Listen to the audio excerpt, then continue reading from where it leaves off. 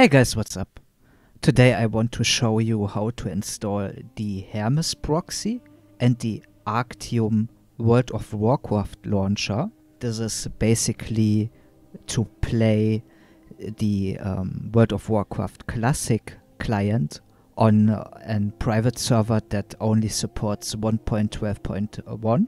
I will show you what you need, how to install it, and how to get it running. Some warnings I need to tell you, though, I can't give you the World of Warcraft Classic client. I can't give you a link, I can't give you that, so I'm really sorry for that. Where I'm from, this is strictly illegal to share those things around. I will leave links in the description for the Arctium launcher and for Hermes Proxy, also for some other stuff, and I will also put the link to the Brotalnia guide in the description as well. Since I'm showing you this on Everlook, I think you know what Everlook is. Just to make it short, it's a progressive vanilla private server. The Everlook team made clear that you are not supposed to use this method. They only support the 1.12.1 client. So if you have trouble with the 1.14 classic era client, this is not their issue. So you know what's up. This is basically for us, the community. Also, you need to bear in mind, this is not like you set up your 1.12.1 client and then it just works all the time. This might break in the future. Bear this in mind. This is not just set up and done. You need to tinker with this. The Everlook team does not support it. I just want to make this sure. There are legal issues. I don't want to go into more detail into it. They just can't, okay? It's not like they are lazy or something like this. They can't. They can't do it. If other projects are doing it or risking it, that's their prerogative, but they can't. So I just want to make that sure. This has nothing to do basically with the Everlook project or the team. I'm just using it as an example because I play on Everlook and I do content for that. So with that out of the way, sorry for the long introduction, but this needed to be said. And let's get right into the portion what you actually need to run this. Like I mentioned before, you need an 1.14 client. This is the World of Warcraft Classic client. Then you need the Hermes Proxy software. And then you need the Arctium World of Warcraft launcher software. I will also have a link in the description since those files are zip files. You need a program to extract those files. I use 7-zip. Link will be in the description. You need to download and install that. I also have here a website that is called Virustotal. That is a fantastic site, even if you just want to check if a website is safe to use or you downloaded a file and you're not sure about it, you can actually upload files here and check the URL. So I will leave this in the description. Just don't blindly trust me. Check this with the site. The site is trusted. This is an amazing site. Let's go to the Hermes Proxy site first. As you can see, here's an explanation what it does, what you need to do in combination. You need the Arctium World of Warcraft launcher, and it will also give you some commands. Don't worry about it, I will go over this. Let's just download this. So where the heck can you download this? GitHub is always a bit confusing if you used it for your first time. Don't worry about it, you should see this here. There is a release box here. Just click on releases and then you see a lot of stuff here. This is basically different releases. You want to take the most recent and stable version. In this case, it's just the latest version. It's from the 21st of November, so very recent. You need to download the Hermes Proxy Windows v3.2 zip file. Just left click on this. And it will ask you or download it wherever you make it. So I will put this into my other drive here. So let's go back. You can go back via the arrow or you just click on Hermes Proxy. Let that open. Now onto the Arctium WoW launcher page. Do the same here on releases. And we have a launcher signed latest. There's a lot of stuff you actually can do. You can modify this. I personally wouldn't recommend to modify anything because you might get banned. Especially on the project I am playing on, Everlook. So don't modify things. Just use the normal Windows x86 64 zip file here. Just download that. I put that to the same folder where I downloaded the Hermes Proxy. I would personally ignore the Arctium launcher thing here. Just ignore this for now. So, since we have downloaded that, let's open the folder where it actually is. So, I have this here now. You should see this. And what we need to do, Hermes Proxy, you can basically unzip here. Sorry, this is on German. You basically unzip this here. If you use 7-zip, you can actually create this into its own folder, and that's what I do. It's extracting that there, as you can see. And basically you can delete the zip file after this. When you look into here, it's just an exe and some other files here. That doesn't matter. Next thing would be to extract the Arctium World of Warcraft launcher. Open this up. Go into your World of Warcraft folder. From the classic era, that is the 1.14 client I was talking about, and now you extract that into your World of Warcraft folder here. Just drag and drop or unzip it like however you want to basically. You can close this again, it's there. The next step would be to make a shortcut of that. Right click the launcher and make a shortcut of it. You can also make this shortcut for your desktop, send it there, wherever you want this to be. Just for simplicity's sake, I will put this in the same folder here. So, why did we do this? If you right-click the normal launcher.exe file here and go under Properties, you can't really modify it. That's why we made also the shortcut, because when you go under the shortcut, under Properties, you suddenly have a text prompt here. It's pretty much the target. What I want you to do next is open the Hermes Proxy website again, and if you scroll down, you have usage instruction, and here's one with -- static seed space -- version equals classic era, and that is what we need for vanilla World of Warcraft in this case. Just copy this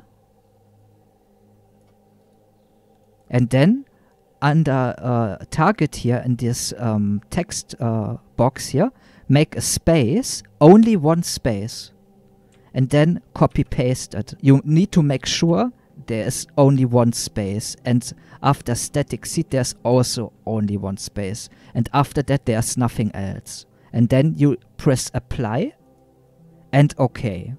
So next thing to do is go on under your classic era folder here, double click that, go into your VTF folder, go into your config file. If this is only white or something like this from the icon, don't panic. Right click this and open it with a text editor. So you open this and then you have the text file here. Don't panic, no biggie. So you see set portal is set to EU. What you want to do here is put your localhost IP address in here. This is basically the same for everyone else, so don't worry. Just use this exact IP address. This is 127.0.0.1. If you want to know what a localhost is, I will have a Wikipedia page in the description as well. Just save this. And you can close this again. So, you are basically done with this part here. You can open your Hermes Proxy folder And then there is a text file. Open this text file, please. Stay calm and collected. And you want to basically find down here. Here's the server address. And here's also the local host. This is the default basically. And I want you to change this here. This value, because we need to put the realm list from your desired project here. In my case, this would be the realm list from Everlook. Log on .everlook. Make sure it's written correctly. .org. And that is basically the realm list. So now you save this. That is pretty much done as well. What we need to do now is launch Hermes Proxy. Just double click that. And wait until it's done. So it's done basically for now. Don't worry about it. It's also a nice tool if you understand it later on, if you have some issues, but let's not get into that. And now go back to your World of Warcraft Classic era thing and just use the Arctium World of Warcraft launcher shortcut you made. Don't use the normal World of Warcraft launcher. Don't use the WoW Classic exe. Use the Arctium World of Warcraft launcher shortcut. So it will do its thing, like you have seen there. And there we are. So let me type this in. There we go. Everlook. If you have trouble logging in there at that part, and it says something like your invalid username or password, make sure the realm list was set correctly. And in the case of Everlook, if you use two-factor authentication via another app, this won't show you that. So you basically would need to disable that, or beforehand log into Everlook with your 1.12.1 client. Then you need to put in the two-factor authentication key. Then you can log back out and then log in. So that's what I needed to do, because I don't want to lose the two-factor authentication, safety. And yeah, we are basically here on Everlook. You see here other people. Paramount is here. Another caveat to the 1.12.1 client would be you can't really see how many people there are, because there are much more people than this. Later on I will show you how the graphics are different. I mean, you see this, how beautiful this already is here, but I will show you a side by side. Also on the population, since I'm a noob, there's most likely some sort of command you can run. But as you can see, that says 49 people. That's not true. There are much more.